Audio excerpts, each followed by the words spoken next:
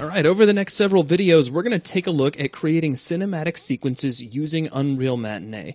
As we go along, you're going to learn about working with cameras, about animating skeletal meshes, animating things like materials and lights, adding soundtracks, a lot of different things we're going to cover. But on top of that, I'm going to show you how you can add some extra Kismet sequencing in the background to really take your feature, your cinematic film, and work that into gameplay so that it just kind of feels like one blends right into the other and that the player becomes part of that movie. Now let's give a quick demo of what we've put together here. Now if we take a look here in the room, there's a little skeletal mesh of a robot. He's standing there with a link gun and not much else to do. If we fly back here to the back room, there's a little glowing blue switch, and that's all we have right now. So with that, I'm going to go ahead and fire the level up. The first time through, I'm going to be completely quiet, and you just take in everything that's there, okay?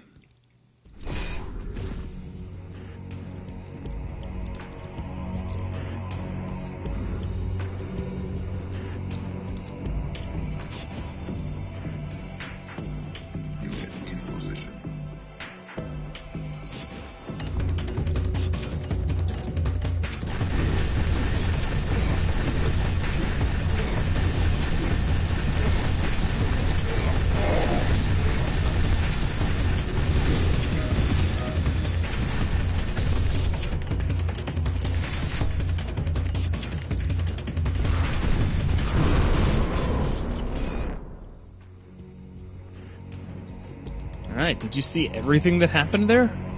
Let's go through it one more time, and this time I'll point everything out to you. So let's jump back in. Notice that we've got some kind of nice ambient music playing in the background. Come around the corner, and when we hit the switch, the camera pulls back to show the light. We get some different music. Robot comes and threatens us, and we fly back to the player. Now the music changes again, and we get into a firefight. Now currently, the sequence is in debug mode, meaning that we're actually reporting some information about this robot's health to the player right now. And if you notice, I can hit this guy as hard as I want to, and I'm never really going to get him low enough to kill him. Basically, my gun just isn't strong enough.